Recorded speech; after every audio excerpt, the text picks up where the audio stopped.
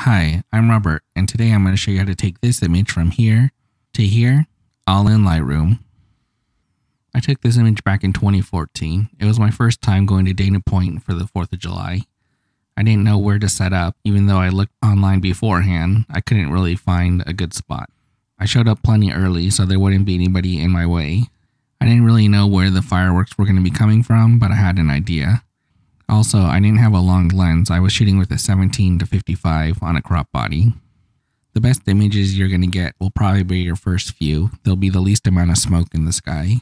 I also found out that the best images are the more simple ones. If you have too many fireworks shooting off at the same time, you're just going to get a blown out image. So at the beginning of the show, when things are slow, that'll probably be your best chance to get a good image. Towards the finale, you would think it would be a nice time to shoot, but there'll be so much smoke in the sky and there'll be too many fireworks in the sky also that you'll just have a blown out, washed out mess. So show up early, do your research, and scout out your location ahead of time, then be prepared to shoot as soon as you start seeing the fireworks. Make sure you're set up on a sturdy tripod, and if possible, use a cable release. I played around with the shutter speeds. You don't want them too long, like 15 or 20 seconds, because there'll be too many fireworks in the sky and they'll become overexposed. So try and keep your shutter speed down, maybe around 5-6 seconds, so you can capture a full firework, but without getting multiple in the sky. You might need to use a wider aperture or increase your ISO to get those shutter speeds, since it's going to be so dark outside. So it's kind of a tough balance. To practice, see if your city is going to have any fireworks shows before the 4th of July. Maybe you can practice on a smaller show to get your settings down. And when 4th of July comes, you'll be ready with your settings and experience to get the best views. Let me show you how we edit this image. I'm going to start at the bottom, make sure I'm at the current version. I'm not going to apply a vignette. Let's click on Constrain Crop and rotate this image. Make sure your horizon is straight. Let's scroll up. Remove chromatic aberrations, and enable profile corrections. You can see I was shooting with a 17-55 f2.8 on my Canon 40D. Scroll up. Let's add some sharpening, but not our usual 100. We'll just go down to 80, and let's apply a mask. Hold down Alt, scroll up. Let's sharpen everything except for the sky. Continuing up, we're going to return to this area. So for now, we'll go to our basic panel. The fireworks show didn't start until a little after blue hour, so the sky was starting to turn black. Let's try and get some blue color into the sky by lowering the color temperature a little bit. My goal of this image is to have very vibrant colors, and the easiest way to do that is to click here and choose Camera Matching Landscape. As you can see, when we hover over it, we get much more vibrant colors. So this is a good starting point. So let's select that, close. Now we have a really blown out area here in the fireworks. To recover that, let's bring the highlights all the way down. You can see how much detail we were able to recover in our firework. Since this isn't a detailed image of just a firework, but it's also a landscape, let's bring the shadows up so we can see into the landscape a little bit better. Now we still have some room to bring our exposure over. So let's slide our white point up till we clip, then back it down. To set our contrast, we'll bring our black slider down till we clip, then bring it back up. So now our exposure is looking good and we have a nice contrast to the image. Let's take a look at the settings I was using for this image. I was at ISO 200, f8, and 30 seconds. So 30 seconds, we have too many fireworks stacked on top of each other. But this was one of my first fireworks shoots, so I didn't quite get the settings down the way I wanted. I learned for next year.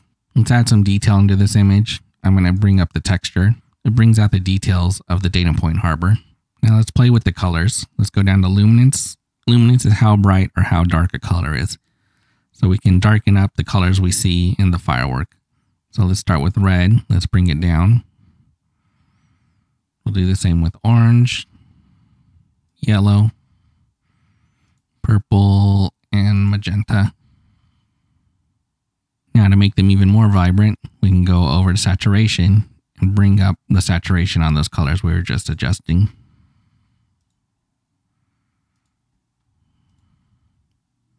So let's take a look at the before and after. Here's before, here's after. much more vibrant and defined lines in our firework. Now I want to adjust the sky a little bit so we can get it more blue. So let's grab a grad filter, pull it down over the sky while holding shift so we can get a straight line. But I only want to affect this blue area, and as you can see, it's affecting everywhere.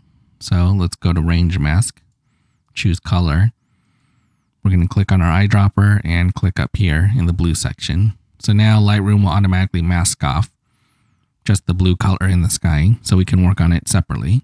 So press O, turn off our overlay, and let's go up to our settings. So to make it more blue, let's use our color temperature and slide it down. That's the sky color that I'm looking for.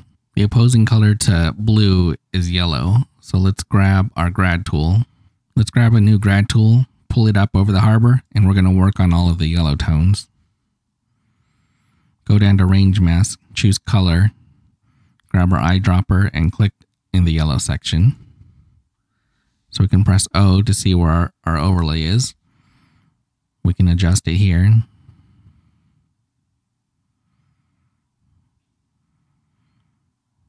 We'll bring it all the way up. So now everything in red is going to be affected. So all of the yellow areas we can adjust.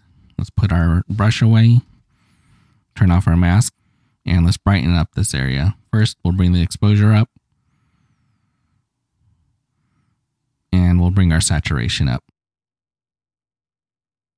So now using the grad tool, we're able to bring in a blue color to the sky, and we're able to brighten up all of our contrasting yellow areas in the harbor.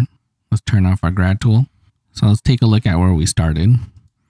Here was our before. Everything's completely washed out. We have no detail in our fireworks. Our color temperature's all wrong. Our horizon isn't straight.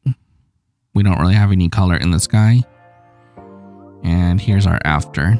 We got a nice blue sky, saturated colors in our fireworks, and a contrasting yellow color being highlighted in the harbor.